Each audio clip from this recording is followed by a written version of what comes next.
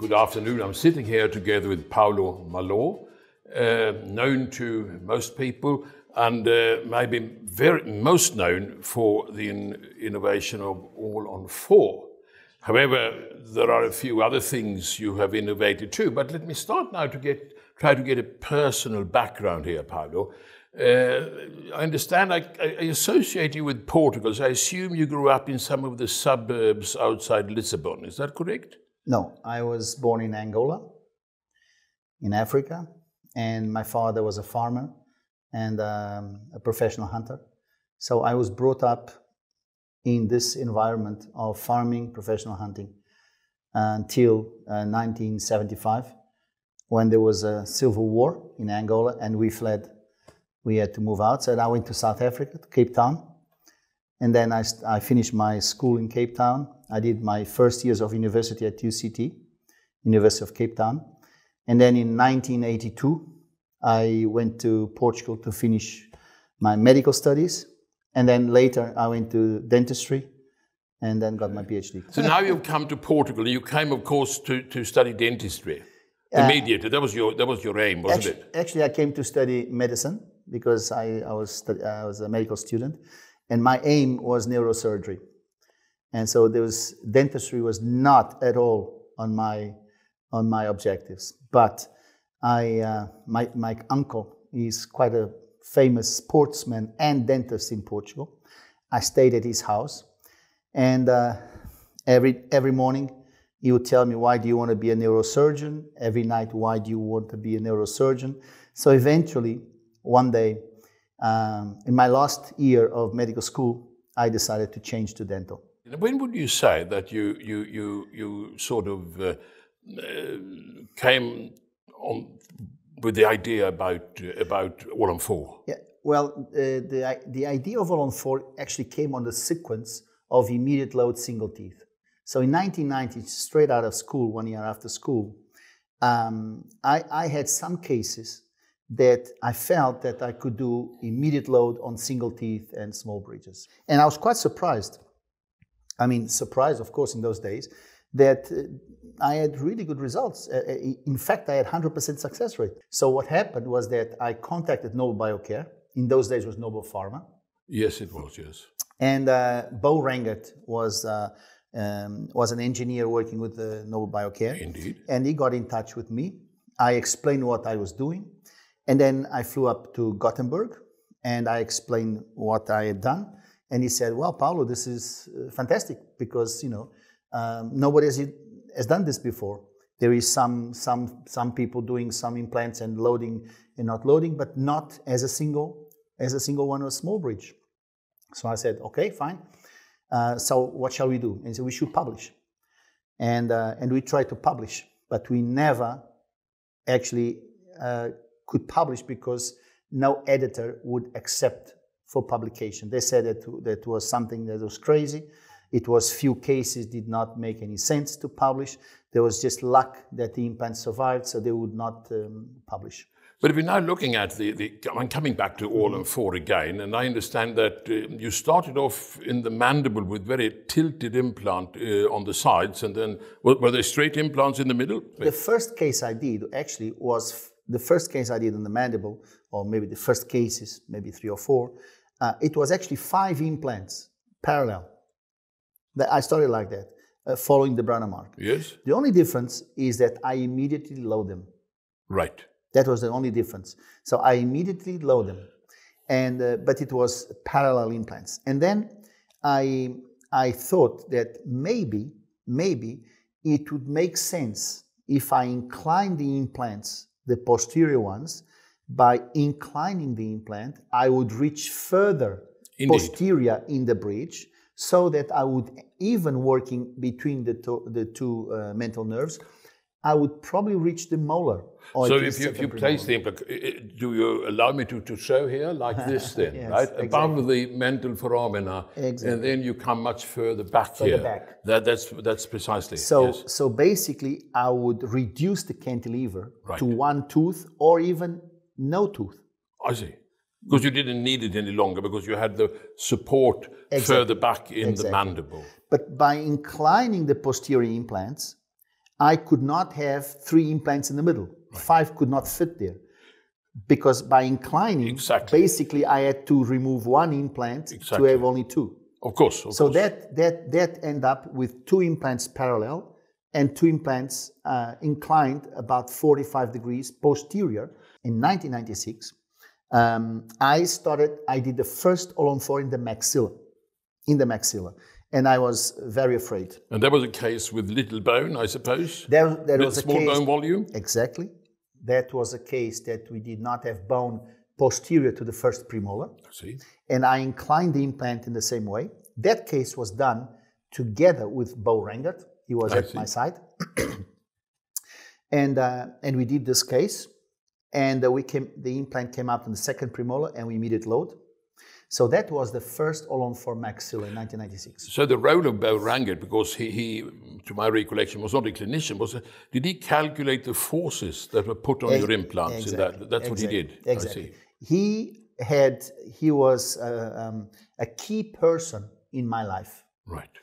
Bo Rengert was a key person in my life. Not only we were really good friends, but we worked very well together. And basically he did 2 things to me. He helped me calculating the forces on the biomechanic forces, and that we could see that it would work. Mm-hmm. But besides that, he gave me the let's say, by his presence and by incentivizing, he gave me the confidence to move forward for the maxilla, because I was not so sure that the maxilla would work. And with all that, and working together with the Nobel employee, Nobel Biocare probably it has been renamed to now, they were enthusiastic, were they? So what happened was that I constantly, every year, was bringing to Nobel Biocare attention, and in fact, I tried other companies as well, competitors, and all of them rejected the idea of having implants inclined, only 4 implants, immediate load. All of them rejected the idea. And then when Ilian Canepa came to Nobel Biocare, then Bo Rengert said, let's try again, coming up with this, that maybe the new CEO or president will accept this. So I was brought to Ilian Canepa's office. I went through everything. Bo Rengert was there as well. And then Ilian asked Bo, what do you think about this? What do you think about this method? Do you think this is good? And Bo, of course, said, yeah, I've been following this for years. This is incredible because this we can avoid a lot of bone grafts. We can do immediate load, and this is a very safe method. So then Ilian said, so why don't we, start promoting this and move forward with this? So Nobel Biocare was the very first company that really showed interest, although it took a few years. Yes, it took about 6 or 7 years. Oh, yes. Yeah. No, and then she said, why don't we promote this? Why don't we move forward?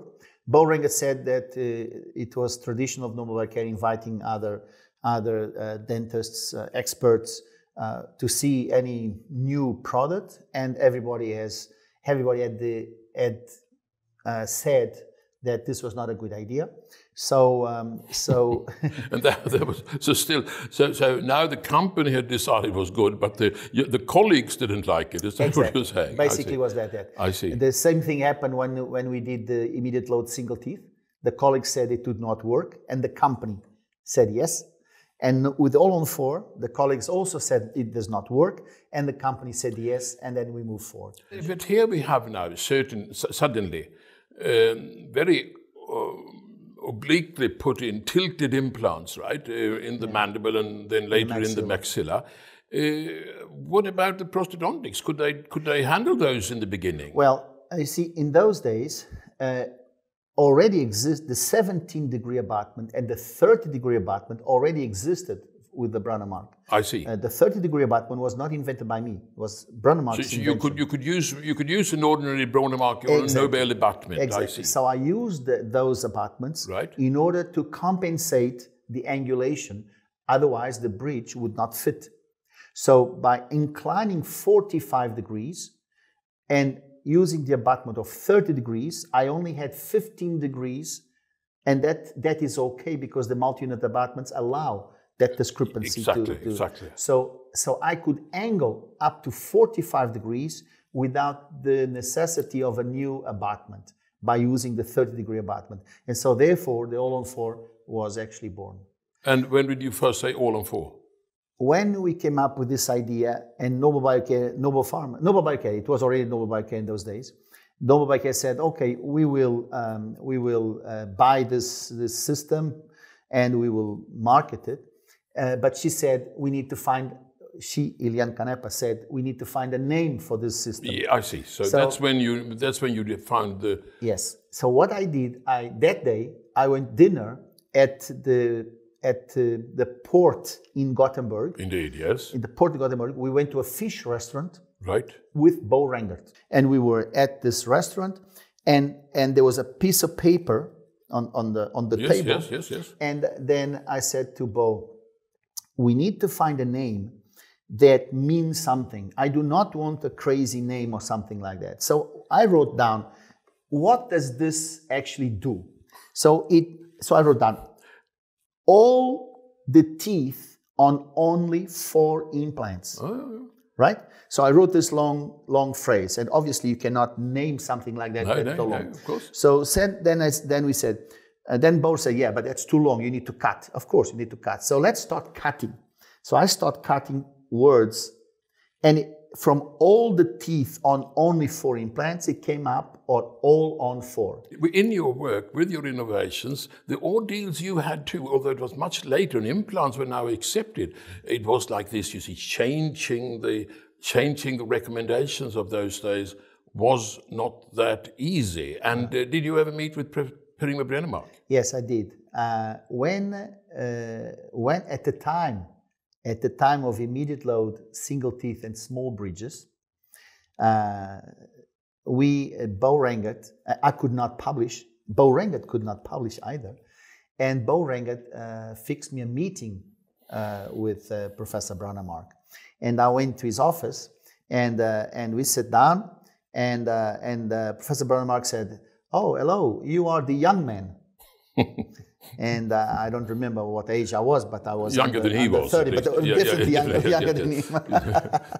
So he said to me, "So you are the young man." So I kind of, you remember this much better than me. He was a figure that kind of put you on your knees, kind of. He was very, very strong approach. And I was a kid, so when he said, you are the young man, I thought, he's going to clap me now, because I'm doing something stupid. So I said, "Yes, I think I am." So he said, "So you are doing this thing of immediate loading the implant, right?" I said, "Yes, I am." And he said to me, "But you know that's not correct. You should wait. You should wait for the implant to be successfully osseointegrated and this and that." I said, "Yes, I know." And then Bo Rengert said, "Yes, but this is what we have. This is the cases." And he said, "Although I do not agree with this, I think you should publish." That's what he said.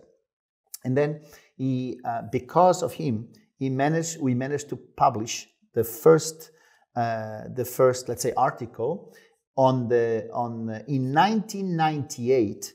At the Nobel Biocare magazine, which was called Talk of the Times. Right. And the editor was Lisbeth Dvarsla.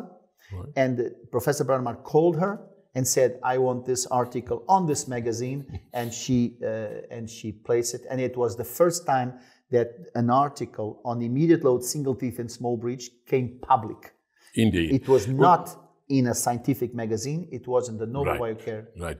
So the news may not have spread to scientists in the same manner as it would if you had published in a proper journal. Since then, I assume you have published a number of papers in proper journals, in peer-reviewed journals. But that was impossible at the time. It was impossible at the time. They would not accept. Yeah. But immediately, in 2000, I published on a scientific journal with 3 years of follow-up from 1997. And that was in one of our major journals. Yes, it was. So then it came out for the first time in publication. But at the same time, Professor Eriksson also published with a 2-year follow-up. That's right. That's right. So you know, here his paper became more visible than mine, and I understand that because he's a big figure. I was just a kid dentist, and yeah, that's the truth, you know. But the fact is that he published in 2000 with 2 years follow-up. I published in 1998, and I published in 2000 with 3 years follow-up. But somehow, many dentists around the world think that he was the first to publish on immediate load single teeth. And also Schulman, Snitman, they were very early They too, were very so early, but in it was America. different. But I mean, that is the situation. I think that we were all, I mean, Brånemark had a great ordeal, of course, when he came with his implants back in 1965. No dentist believed in it, right? Yes. And therefore, I think he took a very... Once he had the breakthrough in Toronto, for instance, when the international market opened up for Nobel and their implants, then Brånemark took a very conservative attitude. Yeah. Understandably, but many people followed suit, and there were for quite some time no real challenges to the concept. But then people started like you did. They also started in North America, you know, by doing things differently, right? Yeah. After some time, people had some courage. You had a great lot of courage, and then you even dared to go to Brånemark with it, I must say. And I was called a cowboy. Oh, I see. The cowboy dentist, because I dared to do immediate load single teeth. I dared to do this thing called the All-on-4, and I dared to do this implant, which was basically an implant that was forcing the bone. So he literally called you a cowboy? Yeah. Oh, they were calling me a cowboy. They were calling things like All-on-4, all on the floor. Maybe in Angola sometimes you had cows. I don't know. I mean, thinking. No, the first time they called me a cowboy actually was in the United States. I see. Yes, I finished a lecture in a small group of people, chosen by Nobel Biocare, maybe 40, 50 people. And one of the dentists in the room said that I was a cowboy. Because, I was a cowboy because all these things of immediate load and putting pressure on the bone, these things could not work. We have people today all over the world that still think that All-on-4 is something stupid, that they prefer to graft and then wait, 6 months and then wait another year and so forth. But they don't understand. They don't understand that you should not graft a 90-year-old person. But they're also not doing these cases. I think that even if you say there are always one or two persons who would never agree about anything, with time you have, I think, showed to people that this works and is a very interesting, I don't want to call it a novelty because it is 25 years old at the least, right? Yeah. But still, in people's mind, they may not know about the first few years, but that when you used it. It is obvious today that All-on-4 is used all over the world. I mean, there's no way that you can deny that this is a tool in our toolbox.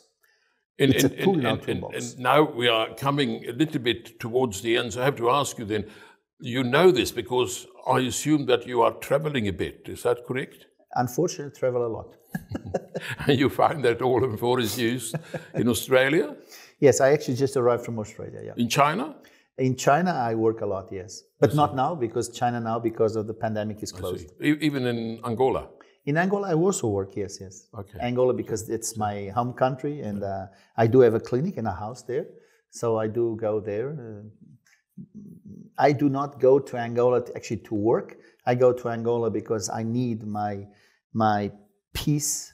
I need to see nature, African pure nature, to relax, to rethink my life. But because I have a clinic there, I take advantage and I work a little bit to pay my air ticket. Dr. Malo, I thank you very much indeed for having shared all these things, how things were in the beginning and how they came to be when you had all the clinical results. Thank you so much. Thank you very much, Thomas. Right, thank you. Thank you.